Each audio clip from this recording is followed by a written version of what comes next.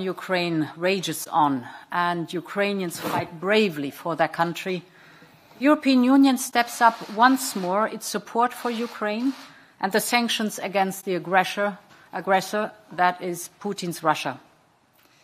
For the first time ever, the European Union will finance the purchase and delivery of weapons and other equipment to a country that is under attack. This is a watershed moment. HRVP Borrell will present to you the proposal in a few minutes. At the same time, we are strengthening once more our sanctions against the Kremlin and its collaborator, Lukashenko's regime. First, we are shutting down the EU airspace for Russians. We are proposing a prohibition on all Russian-owned, Russian-registered and Russian-controlled aircraft. These aircraft will no more be able to land in, take off, or overfly the territory of the European Union. This will apply to any plane, owned, chartered, or otherwise controlled by a Russian legal or natural person. So let me be very clear. Our airspace will be closed to every Russian plane, and that includes the private jets of oligarchs too.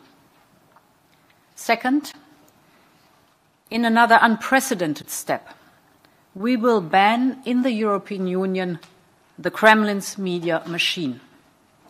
The state-owned Russia Today and Sputnik, as well as their subsidiaries, will no longer be able to spread their lies to justify Putin's war and to sow division in our union. So we are developing tools to ban that toxic and harmful disinformation in Europe. And third, we will target the other aggressor of this war, Lukashenko's regime.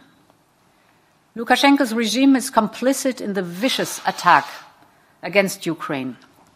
So we will hit Lukashenko's regime with a new package of sanctions. We will introduce restrictive measures against their most important sectors. This will stop their exports of products from mineral fuels to tobacco, wood and timber, cement, iron and steel. We will also extend to Belarus the export restrictions we introduced on dual-use goods for Russia. This will also avoid any risk of circumvention of our measures against Russia. And in addition, we will sanction those Belarusians helping the Russian war effort. All these measures come on top of the strong package that I presented to you last night, agreed by our international partners. Under this package, important Russian banks will be excluded from the SWIFT system.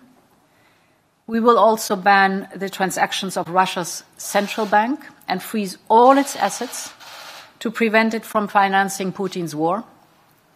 And we will target the assets of Russian oligarchs.